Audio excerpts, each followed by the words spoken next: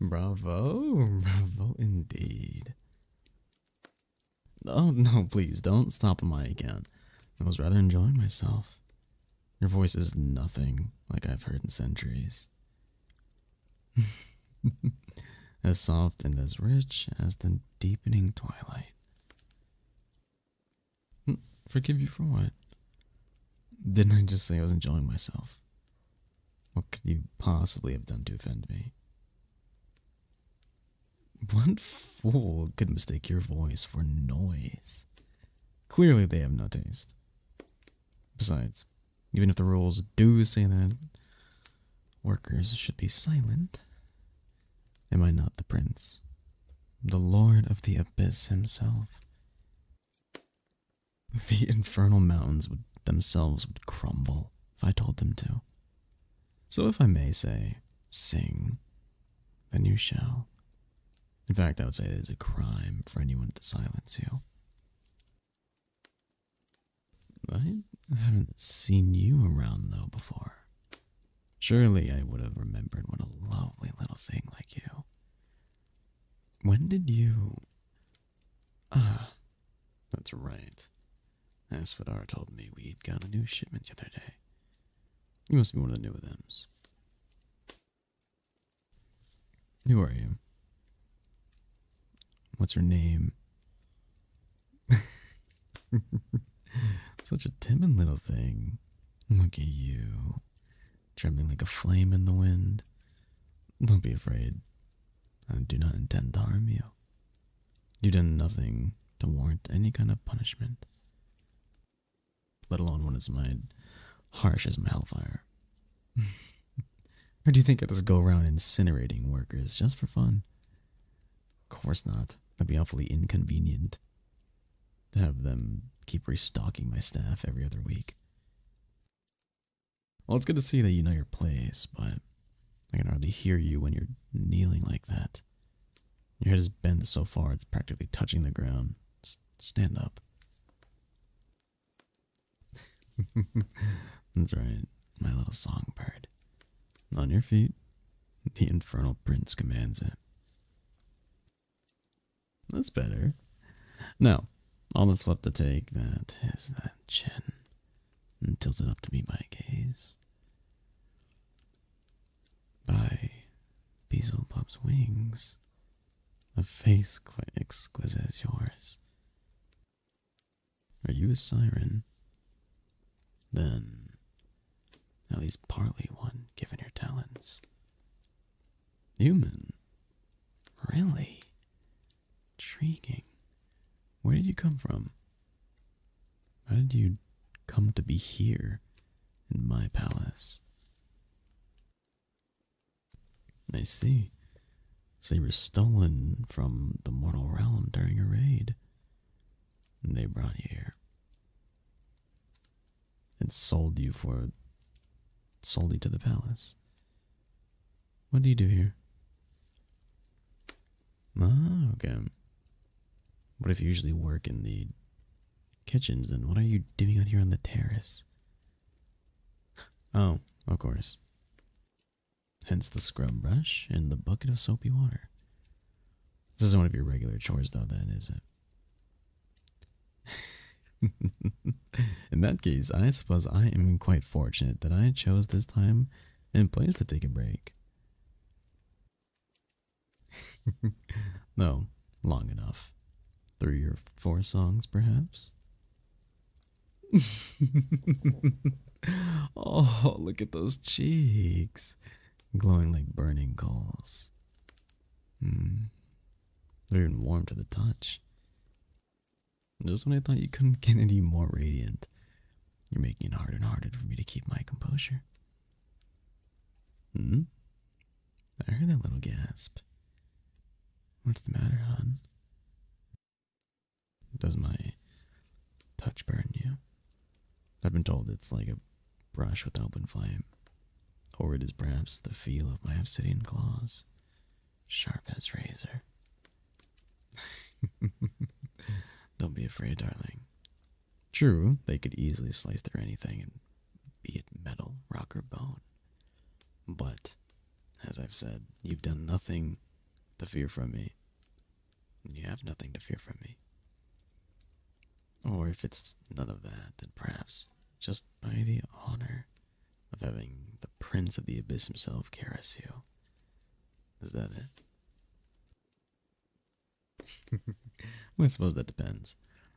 What does he wish to ask me? Hmm? Oh. You're my favorite one of your songs. You really asked me to choose between them. Well, I quite enjoyed the ballad of the Dryad and her lover, the water nymph. If only he had lived. Fate is an unforgiving harlot, but at least the Dryad granted the mercy of staying beside him for all eternity, becoming a tree on the bank of his pond. If I remember correctly, it was called a weeping willow. Is that right?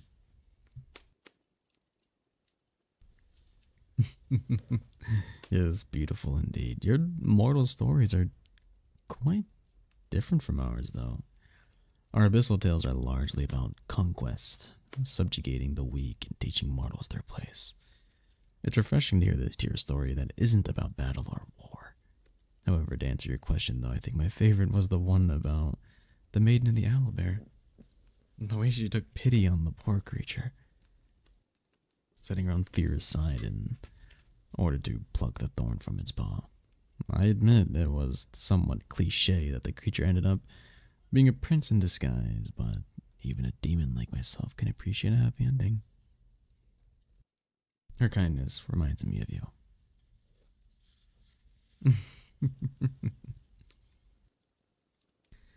You're humble. On top of that, everything else. A voice alluring, more alluring than a siren. Beauty to rival Lilith herself. And a tenderness that is within stud even the cruelest of blows of fate. And yet you work away in the kitchens. And now, that won't do, will it? Oh, no, no, no, my little bird. Put that brush down. You won't be scrubbing anything else today or ever again, in fact. You, take this little bird to the East Wing. Give them a room of their own, some new clothes, full access to the baths, and they are to have all the privileges of the harem afforded to them. If anyone dares to argue, let them be flogged. That's right, my dear. You are no longer a mere kitchen worker. As of now, you are part of... You're with me. Never again will these beautiful hands ever be split and chapped of harsh soap and scrubbing. Instead, you will spend your days reclining on silken couches. You'll be given fresh food, warm baths, private gardens to walk in. You can even sing to your heart's content without fear. Then your only task will be to serve me, however I deem fit. Yes, rest assured, I'll definitely have you sing for me. However, your voice is hardly the only thing alluring about you. My love, your singing is beautiful, but so is the rest of you. If you continue to let me, you may even receive the ultimate honor.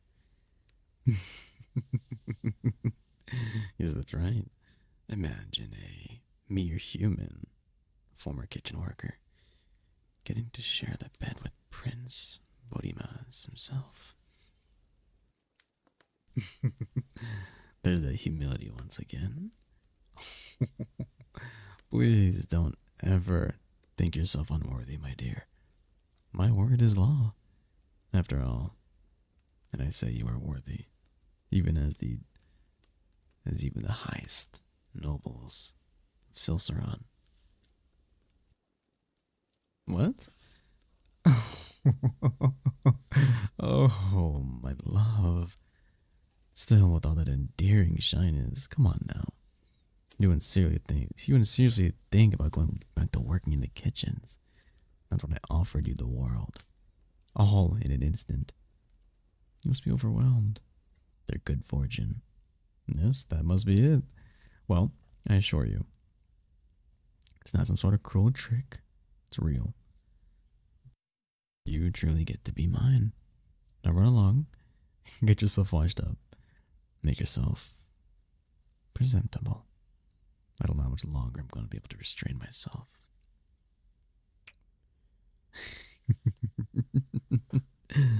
Until next time, my little songbird.